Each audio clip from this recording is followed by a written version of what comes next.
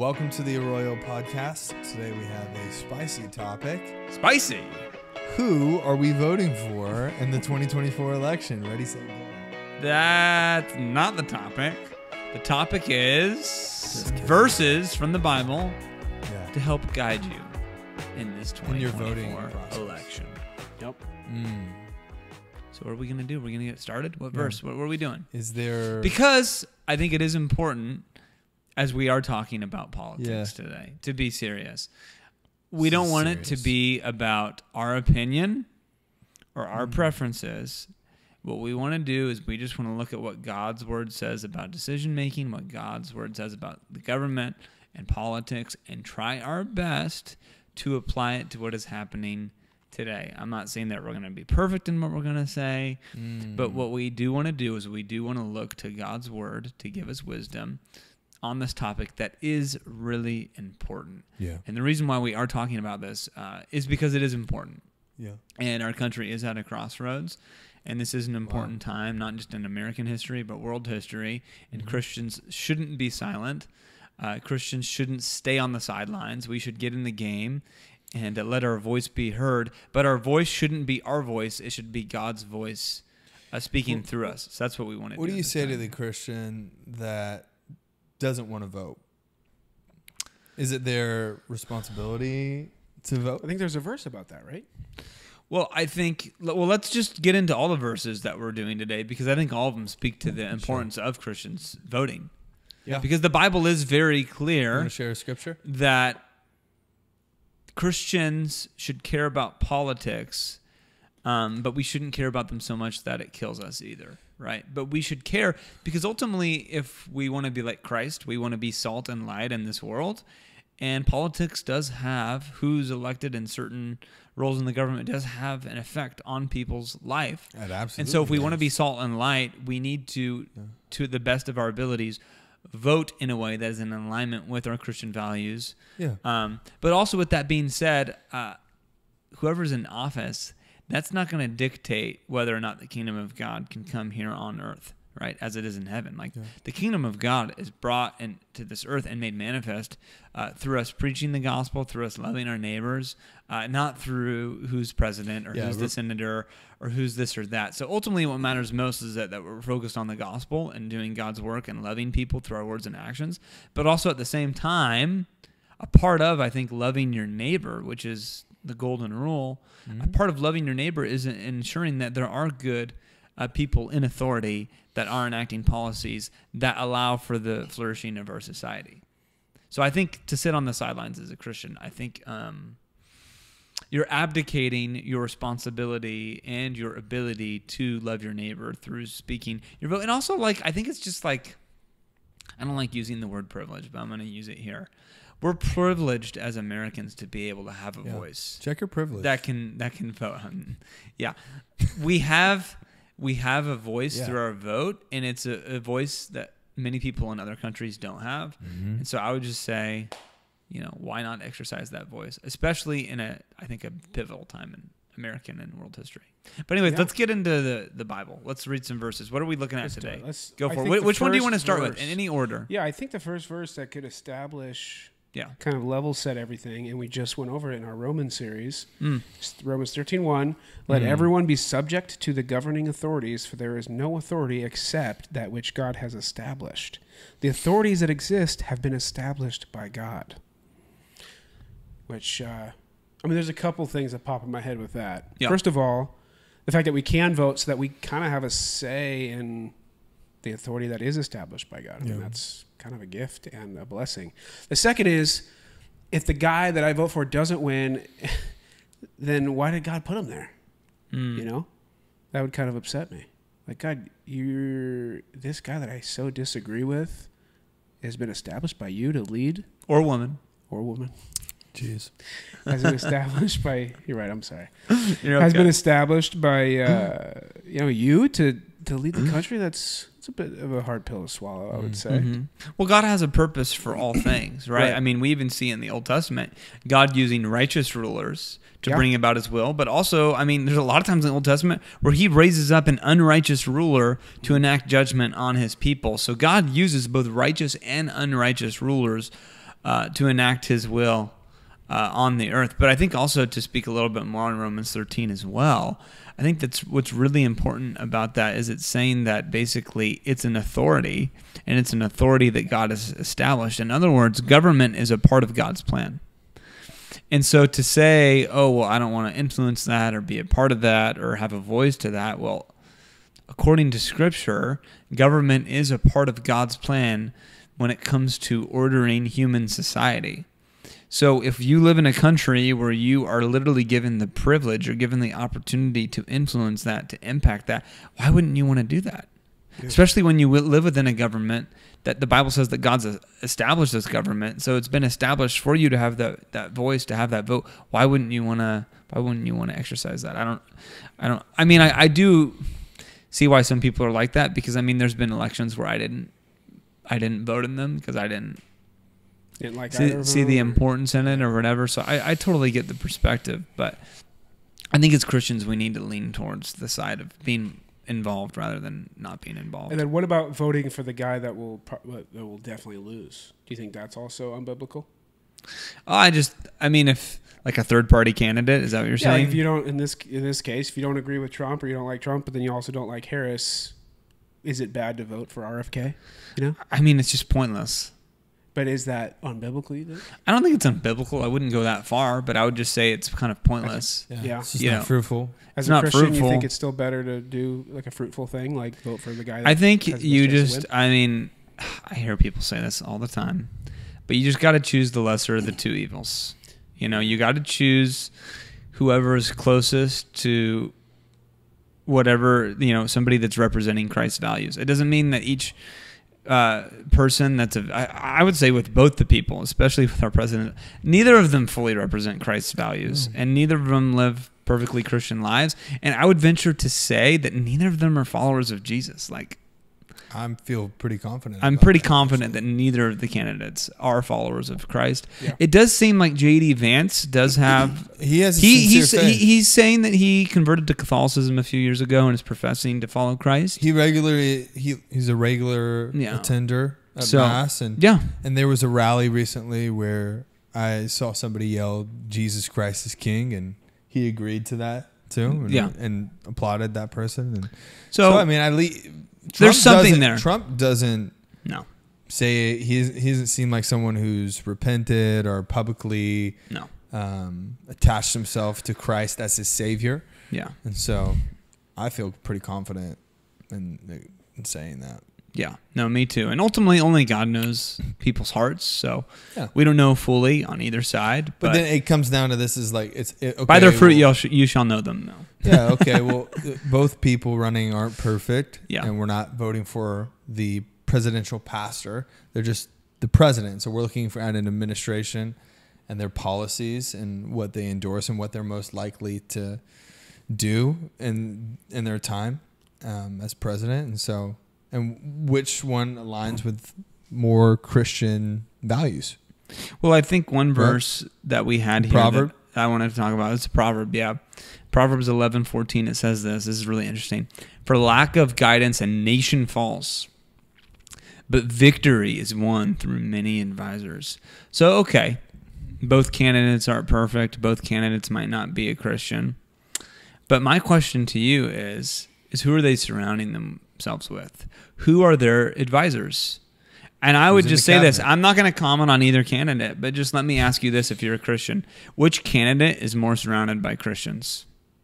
Because whoever has Christians that are their advisors is the one that's probably going to be more likely to have Christian policies. Mm-hmm. And this verse says that a nation falls without guidance. But with many advisors, there is success. And so my question to you is, like, just think about it, not just the person, but who are the people that the person is surrounded with? Who's speaking with them? Who's going to be in their cabinet? Like, who's their running mate? All those types of things, because that's really, really important. So, and that's, again, not me commenting on anything. We're not going to tell you how to vote in this podcast, but I think it is an important question to consider. Who are their advisors, and how will that inform the decisions that they make? And does that reflect biblical values? Or does it reflect the values of the devil or the values of the world? Yeah. I don't know. What are those values, you think? Yeah, I mean, because the president does a lot of things from to handle moral stuff, right? Mm-hmm. But would you put like economic policies in that? In that? I think there are certain parts of society and of life that the government touches that are clearly moral issues that are pretty black and white. But then I also think there's also a lot of stuff in politics that are very gray morally and, could go either way. Yeah. I mean, whether it's like, do we tax this percentage or that percentage? I mean, like you could have your opinion and whatever. Right. Yeah. But I mean, according to the Bible, right? I mean, they asked Jesus, hey, should we give taxes to Rome? And he said, give to Caesar what is Caesar's, give to God's what is God's. So like Jesus was pro-taxing people. Yeah. Now, I don't know if Jesus would be pro-taxing people a ton of money to where you're crushing them. Yeah. Right. I personally don't think that makes sense. So I think Jesus would probably have a hard time being in favor of that. But with that being said, I think there is a very wide area that's very gray when it comes to economic policies. But then there's also stuff like when it comes to, abortion where, to me that is, I think, a black and white issue. The Bible is very clear that God sees us in our mother's womb, that we're fearfully and wonderfully made, and that a life within the mother's womb isn't just a fetus. It isn't just like a parasite. It's a human being made in the image of God that should be valued and preserved. And so, I think, there's black and white issues and there's gray issues. And so I just think, when it comes to voting, it's okay, which candidate represents my Christian values? Mm-hmm. The best. And they're not going to represent it perfectly. They're not going to do everything exactly how I want, but who gets the closest? And just try your best. Yeah. Mm-hmm. So, and then ask yourself that question, who are the people surrounding them? So, what are some other verses we could look at? What else we got? Let's see here. Let's see. What about this one? 1 Timothy 2:1-2. I urge then, first of all, that petitions, prayers, intercession, and thanksgiving be made for all people, for kings and all those in authority, that we may live peaceful and quiet lives in all godliness and holiness. Yeah. I love that. Peaceful and quiet lives. You want to speak to that, Griff, or do you want me to speak on that first? No, I think that I like that he says first of all here. Because I think a lot of people treat prayer and intercession as a kind of the last resort. They treat it as an afterthought. And I think when we approach politics and we approach relationships or all the major aspects of our lives with prayer first, we're able to live, like he explains, a holy and blameless life. And a peaceful and quiet life. Peaceful and quiet. And does that describe our nation right now, by the way? No, I think when it comes to the political season, we're so we want to demonize each other, and then we can't understand other people's perspective. And I think the gap between both political sides has become so transparent and so clear that people have just gone to the conclusion of like, there's no way that we can recover from this. And I think that, man, if we were people that were led by prayer and led by compassion and truth at the same time, I think maybe we might be able to bridge that gap a little bit. Mm-hmm. Yeah. Well, we were talking about this a little bit earlier about Billy Graham, who some of you might not even know who that is, but he was a very famous kind of traveling evangelist, preacher all over the world. And he was an advisor to several presidents over the course of his life, both Republican and Democrat. And I think what I loved about his life was that he was just committed to praying for the president and being pastoral support to the president, regardless if he agreed with their political stances or not. And I just think that's what it looks like to be salt and light in this world is, hey, whether I'm a Democrat or a Republican, like Joe Biden's the one in office, and I'm going to pray for him right now. Right? And then regardless of who wins in this next election, whether it's Harris or Trump, I'm going to pray for whoever is in office because the Bible tells me to. And, I think that if just imagine this. What if every single person in our nation prayed for those in office? We'd have a completely different nation. Absolutely. So much more peaceful. But rather than praying, what we're doing is we're panicking and we're thinking, oh, if my person isn't elected, like the sky is going to fall, my life is going to be over, yada, yada, yada, all those things. And so like we burn bridges with people and we fight and we have a very unpeaceful country right now. I mean, it is sad how we're demonizing people and we're not able to have conversations. We're not able to have conversations. It's okay to with people. disagree. Yeah. We have to disagree because in order to find the truth, there needs to be disagreement and there and has debate. to be discourse and debate. But when you get to demonizing other people because of their beliefs or what they view, and you don't even know how they got to that conclusion, I think that's when we run the error of just continuing the same division we have in our country. But Amen. And the other verse I want us to bring up too, which is I think one of the more popular verses when it comes to politics, but I think it's just really important, is Psalm 146 verse 3. And I think this pairs well with what you just read about when it comes to prayer. Is it says, "Do not put your trust in princes and human beings who cannot save." There's only one king that can save you. It's the crucified King, Jesus Christ, who died on the cross in your place for your sins and rose again for you. Mm-hmm. And he's reigning and ruling from heaven right now, and his reign will never end. He has no term limits. And by the way, he's the only king, he's the only ruler that died for your sins. And listen, these other people, whether it's Kamala, whether it's Donald, whether it's whoever, I call them Donald. People always call him Trump. Hey, way to pronounce Kamala's name correctly. Kamala. Yeah, thank you. Yeah, you're welcome. You're welcome. I'm just trying to treat her well. Regardless of who wins, they can't save you. They're going to be out in 4 to 8 years.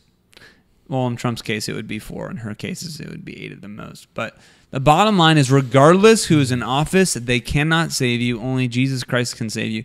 So, like, yes, vote your values. Yes, you want to see what are their policies, how close does it align with my values and Christ's values, and who are they surrounding them with, their, advisors. Pray for whoever it is that wins.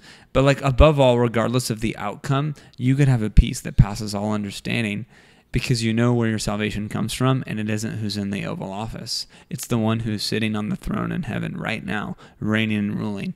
Mm-hmm. And I just think like, there's so many people that we lose sight of where our hope comes from because we get so caught up in the political noise and the political pundits and all the podcasts and all the posts on social media and, if this person gets elected, it's our last election ever, or if this person gets elected, it's the end of democracy, or, if this happens, there won't be an America anymore. And it's so much drama. And what it is it's rhetoric to try to fearmonger you into voting for them instead of the other person. That's what it is.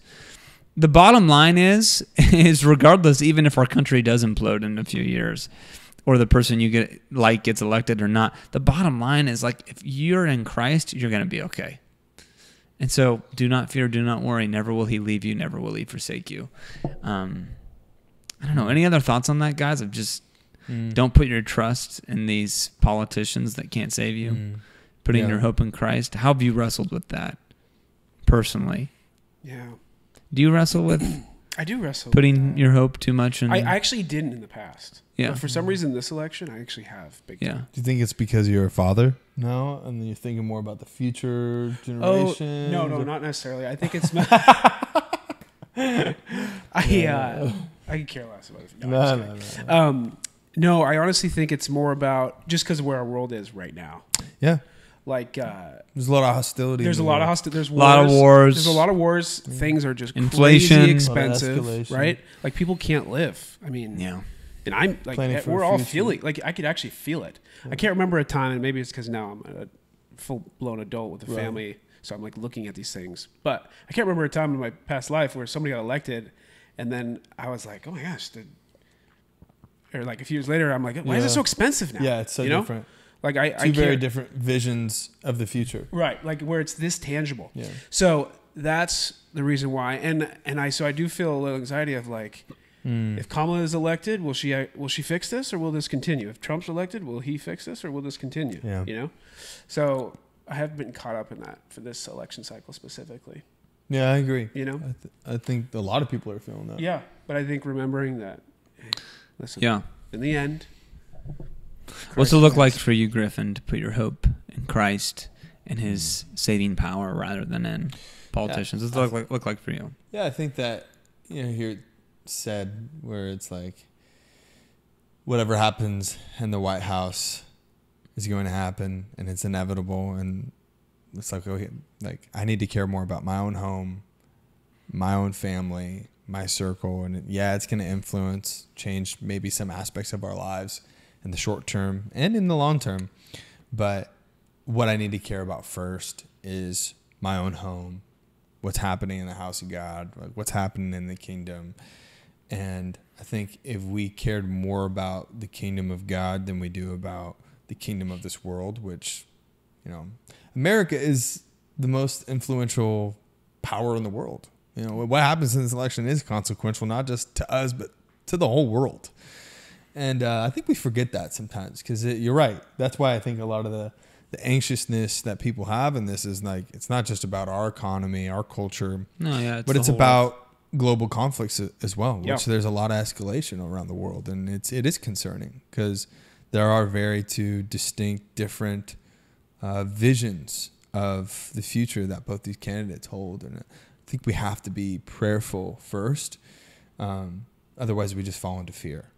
It's like, we do not be anxious about anything, but in everything with prayer and petition, offer your requests to God, and the God of peace, he's going to give you what he offers, which is his presence. He's going to give you the peace of God. And so I think we have to be prayerful. I think we have to be mindful of what's happening in the world and what's happening in the White House and this election, and cast our vote and have our own convictions. But more than anything, we have to be prayerful. We have to impact our immediate sphere of influence and control what we can control. And so that's what's so hard about this too. I think is like, man, all I can do is cast a vote. Most people, it's like, we can't change inflation. We can't change all the global escalation. We can't change what's happening at the border directly. We can't change all these things. But what we can do is we could be a better husband. We could be a better spouse. We could be better in our community. We could be a better friend. We could obey God, serve him, love other people really well. And I think if we just start handling the things that are in our hands first, and then all these other issues, like politics and culture, we prayerfully approach those, it gives us a real sense of relief. Because I've been there too. Like, I feel carried away by a lot of this too. It does feel like this is pretty consequential. Yeah, totally. What would you say? I'm just curious about your guys' opinions. What would you say is like the number one worry on people's minds for this election, regardless of party? But how do you share all of ours? What do you think is like the number one thing on people's mind in regard to this election? That's either a concern or a fear or just something that they really want. I mean, in the polls or studies that keep getting released, everybody's mostly concerned about the cost of living. Yeah, the economy and inflation. Yeah. So but I would agree with that. Yeah, for myself, I'd say that's the biggest thing. I agree. For me. Yeah. And you know what's funny though? So that is a reflection of our world's values, and not that the economy isn't important. I have another one. Not that money isn't important. Having a survivable, livable economy where people can actually afford their groceries is actually very important. Yes. So I wouldn't say it's just worldly and just like a reflection of like greed. But also I would say, like, I mean, the economy is pretty much always the number one issue for voters, pretty much consistently over every election, I think, when you look at it statistically, which I think that actually probably is an indication of greed in America. It's true. That the economy and, like, money is always what's most important to Americans. So I think that does show that in America, our number one idol probably is money. Yeah. Money or sex. It's pretty close between those two. Which brings you to the second issue, abortion, that's pretty much number 2 or 3 for this election. I think the immigration's number 2. It goes the border economy, issue, border, and then abortion's 3. Yeah, but normally abortion's 2. It's just the border situation's so bad this year that it got bumped up to 2 in this election. Yeah, So you'd say the economy. Yeah. What would you say? Like, I mean, I guess we talked about this a little bit earlier in the pod, but like, what mostly worries me is that just that it gets worse. Like that's the biggest. I mean, how far could we go on this path with it getting worse? With the debt getting the more, debt ceiling's out of control. Will prices keep going up? Will like those sort of things, or debt to income ratios? Like, pretty much, how do we recover from that? Right. Yeah, it's honestly not even concerned about going down for me. It's will it keep going up? You know. Just want some stability. I think that's what we'd like it to just, if we could just have it level off a little bit, that'd be nice. And I think, so I'd say that's my number one issue. And I would also say my number two is also the abortion thing too. Yeah. Which is so wild that that's such. Yeah. That always blows my mind that that's like the top issue for people. Well, here, let's talk about this because we haven't really gone in depth on this yet in this program today. Mm-hmm. But obviously Roe v. Wade was overturned, but then now it's back to the states. And actually, I think more abortions are being even performed now than even before Roe v. Wade. Obviously not in some, I haven't heard that. Certain states. I've heard that. I might need to be fact-checked on that. But it's actually, I think, about the same, if not more. It's just people are having to get it done. On a state level, definitely. Yeah, but maybe not nationally. It wouldn't make sense if it was nationally. Yeah. Well, I mean, there's not that many states I'm going to fact check. Yeah, fact check me live right now. You keep talking. All I know is that it's really sad because you have some states that basically it's actually caused them to want to push into like, oh no, all the way to 9 months. Like we need to like be really extreme on this. Yeah. And then obviously there's been a select few of states that have like been really conservative too. Mm-hmm. But I think to the point where they wouldn't give like life-saving care for the mother. Sure. In the sense of like an ectopic pregnancy or something. Yeah. Like states have gone both ways. Sure. So it's just one of those things that's just really tough to talk through though, because we know that I know there are people probably listening that have had abortions and it's been really emotional and really hard for them. So I'll just say this, like if you've ever had one, I want you to know that like Jesus loves you and like forgives you and like has grace for you and can cover that 100%. Like the Bible says, if we confess our sins, he's faithful and just and will cleanse us of all unrighteousness.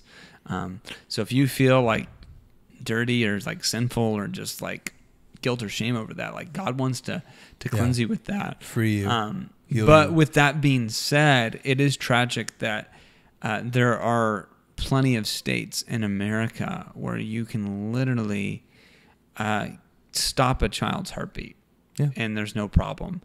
And late-term abortions, no problem.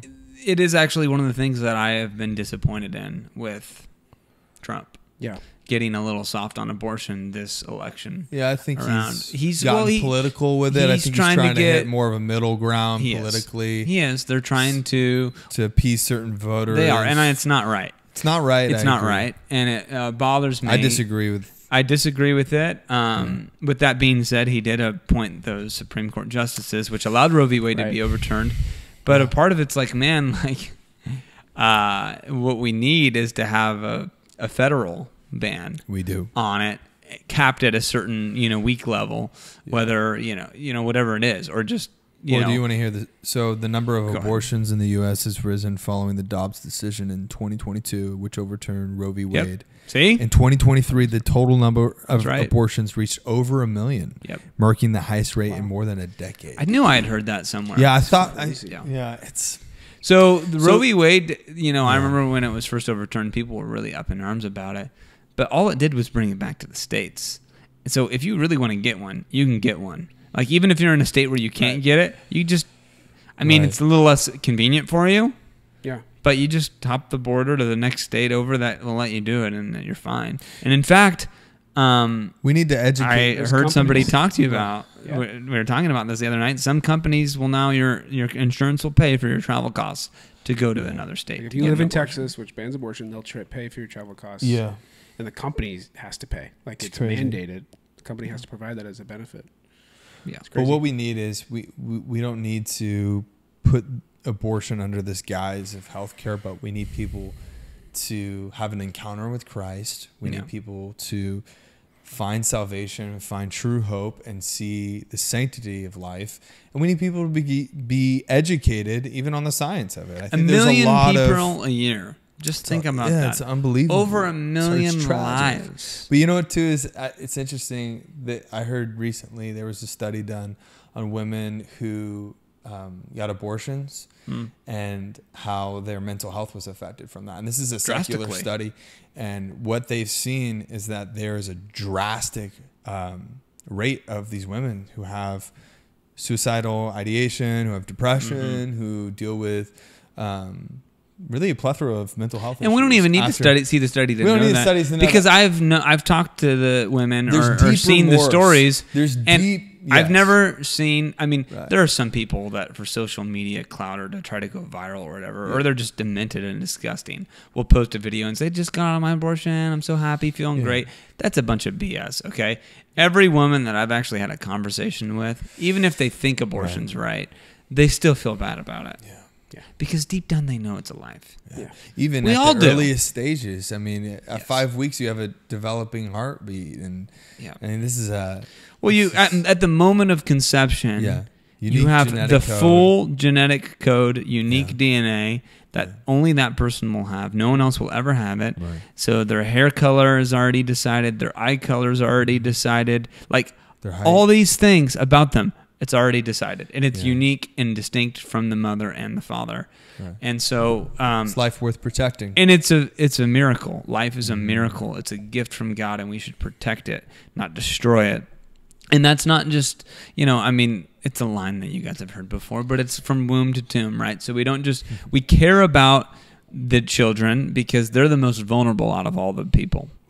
They don't have a voice for themselves. They're not able to speak, and they're within their mother's body. And that is a part of what makes the situation complicated, is the mother is very much enmeshed and attached with the child. But that doesn't mean the child isn't its own person. It is its own person, even though it's dependent on the mother. Just like a 6-month-old is dependent upon their mother and has to nurse on the mother or rely on them giving them a bottle. So that makes it more complicated. But the bottom line is this is an important issue, but it's not the only life issue.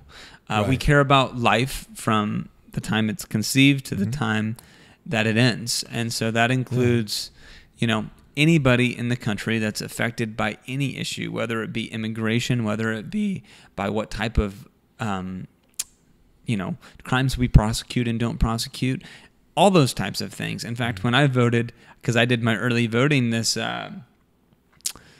week, and one of the options was, would you want to allow, because we're in California, this is unique to us if you're listening somewhere else, would you allow us to start prosecuting for crimes for theft under $950, right? Yeah. Because in Alameda County specifically, you're not able to do that.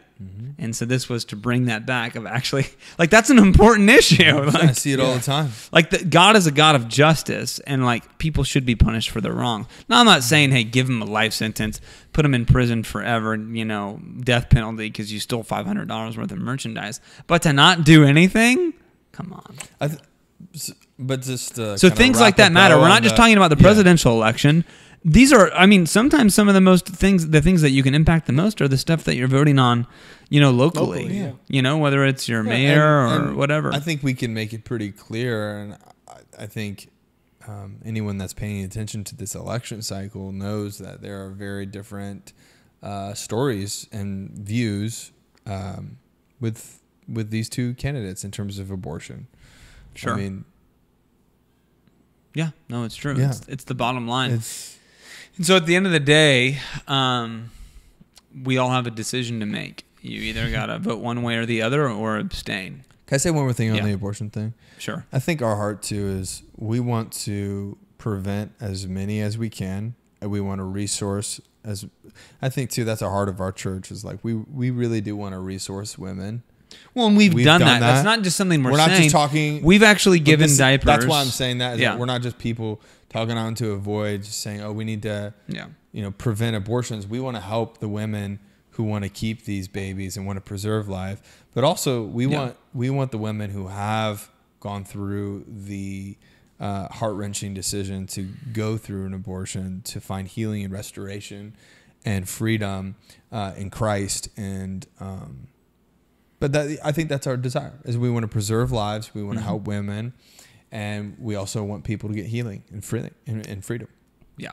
A church that just says it with their words, this is wrong, but doesn't actually do anything to serve the women in need. That's not, I don't think, honoring to Christ. And so that's why we as a church, we've given away diapers to women in need that, had a child with somebody they weren't married to, and were single mothers or whatever. We've done that. We even have somebody in our church that does like counseling and support groups for people that have had abortions and are struggling with that emotionally. And so I just think we care. It's not just, hey, don't do this. It's, hey, no, we'll help you. We'll care for you. And the church does need to do a better job in that. But at the end of the day, and maybe we'll close here because I know we kind of wanted to cap this podcast at a certain time limit. And I love that we've been talking about all these issues. Yeah. But at the end of the day, this does require wisdom and insight, and the decision you make is important, and the decision you make shouldn't just be based off of your preferences or what people are telling you or what news channel you listen to, but it should be based on what God's word says, and it should be based on the Lord speaking to you. And so I'll close with this, because this is actually a promise from the Bible. James 1:5, it says, if any of you lacks wisdom, you should ask God, who gives generously to all without finding fault, and it will be given to you. So if for whatever reason you're struggling with what decision to make in this election, I would just ask that you would come to God in prayer and ask him to give you wisdom. And I really do believe that when you do that, he will give you wisdom and he will make the choice clear to you. But at the end of the day, regardless of your choice and regardless of who wins, Christ is still going to sit on the throne, and it's all going to be okay. But what you do does matter, so choose to do something rather than nothing at all. Any other closing thoughts? No, I think that was good. I think that's good too. Regardless of who wins, life still goes on. And we got to handle what's going on in our home over the White House. So we love you guys. Thanks for listening to the Arroyo podcast, and we'll see you next time. See you next time.